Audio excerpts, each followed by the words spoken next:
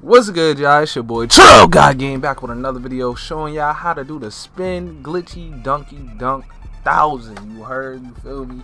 It's a real crazy spin dunk. I showed you how to do it on NBA 2K20, but now I'm showing you how to do it on NBA 2K21, man. I showed you how effective it is, and it's still effective to this day, especially if you have a slasher. If you have a slasher, you can keep doing this move over and over. You're gonna get a layup animation sometimes, but listen, most of the time you're not gonna get the layup animation. You're just gonna dunk on the opponent, or you're just gonna get a dunk.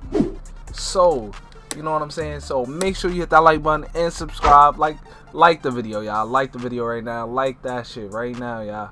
Sub, all that. You feel me?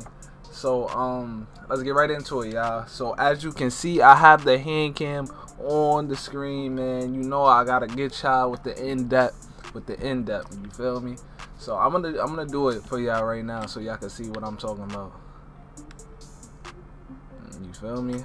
You feel me? That it's real glitchy, y'all. I'm telling y'all. I'm gonna do it again for y'all one more time. As y'all can see, I have the hand cam on the screen.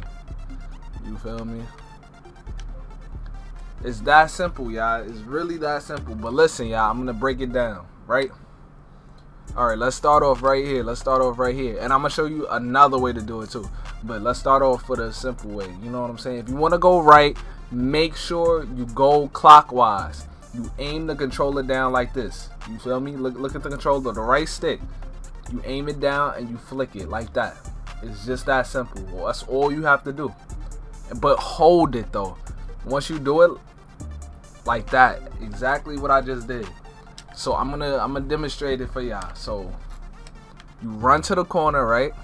You run to the corner and then you do it. As you can see, I caught a layup animation because I let go of R2. If you want to just strictly do layups, you don't hold R2. But if you want to dunk, make sure you hold R2. So I'm going to do it again. Boom. It's that simple, y'all. It's literally that simple. Now, for the other side, you go counterclockwise. You feel me? So, you know what I'm saying? I'm going to do it right here. Hold R2. You feel me? Go crazy, y'all. I'm telling y'all, it's simple. It's nice and simple, y'all.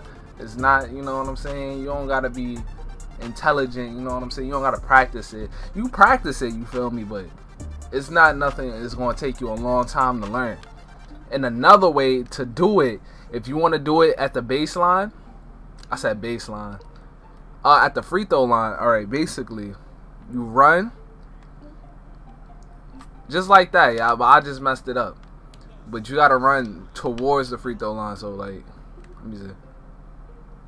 Just like that, y'all. It's real simple, y'all. You feel me? You just gotta know how to time it. You practice it, you know what I'm saying? Experiment with the move, man. It's real cheesy. It's real glitchy.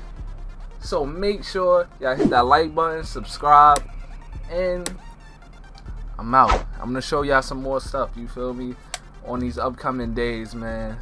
I haven't been really grinding like I was supposed to be, but you feel me? I'm putting out that content, so help me out, yeah. Help me out. Well, we gonna get it cracking, you heard? Alright. So